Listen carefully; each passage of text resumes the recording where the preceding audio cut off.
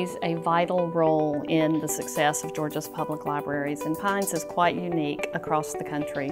While other states are beginning to develop consortia of libraries that share an integrated library system and share a catalog and share a common statewide library card, PINES was really at the forefront of that entire effort. PINES creates equity in access to information. Because of PINES, the people in Georgia have access not to just the number of materials in their particular local library, but to over 11 million items throughout the state. PINES still stands at the forefront of resource sharing and innovation in public libraries. My name is Rolando Alvarez. I'm a county commissioner here in Barrow County. Been here my whole life.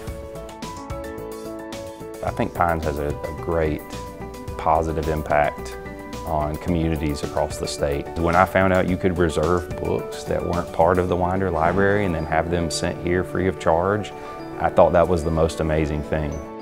When I wanted to start a real estate business back in 2008 and 2009, I just devoured books on real estate. I used this Winder Library in order to do that, and so I've grown my business from basically nothing into a large enterprise, large self-sustaining enterprise over 10 years, and the seeds of that success were rooted in this library. Hi, I'm Allison and I'm 13 years old, and I have had a PINES card since I was about 5 years old. I like my PINES card because I can use it for anything. For example, if I'm in a library, I can use it for the computers and to get online and play games.